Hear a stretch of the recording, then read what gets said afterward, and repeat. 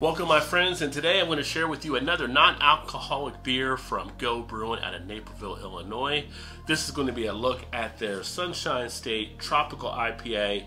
It is done with mango and peach, comes in at just under 0.5% ABV. Here is a look at the can there with some of the artwork.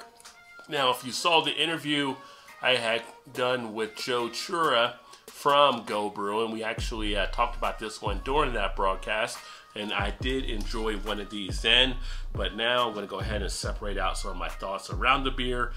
This did win a silver medal at the Craft Beer Awards also in 2023. Let's go ahead and crack this one open and get it into a glass.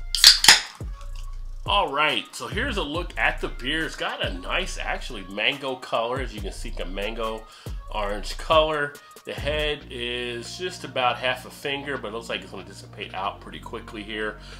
On the nose, definitely get a nice deep feel of the mango, and I do remember this now after taking a sniff there. It really comes out of the glass rather easily. You get that peach also behind the mango, so both flavors come out nicely in play on this one here. As far as the body itself, you can see there, it is hazy for sure.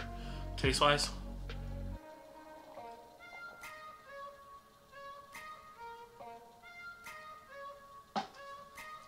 so you get a nice dabbling of the mango and the peach in the taste.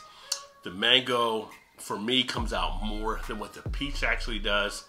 It has a nice thirst-quenching, refreshing quality to the beer itself. You can really feel the hops hitting kind of in the throat area, so you have a nice hop feel with this beer here.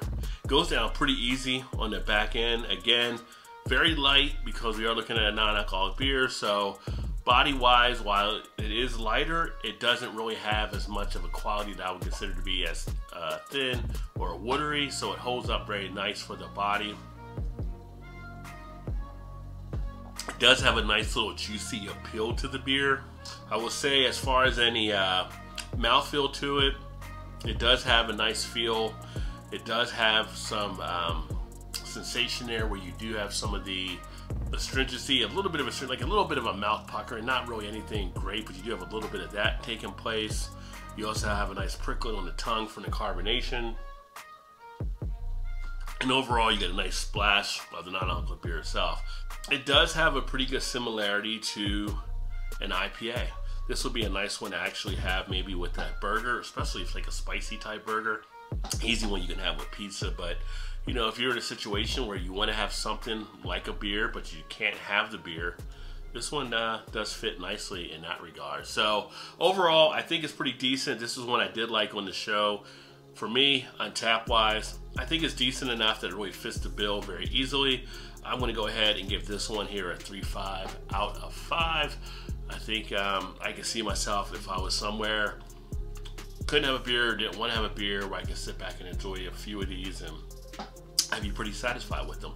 If you've had anything from Go Brewing, or if you're drinking some non-alcoholic beer, let me know what you're drinking by dropping a comment as well. And I look forward to catching up with you guys soon. Cheers, everybody.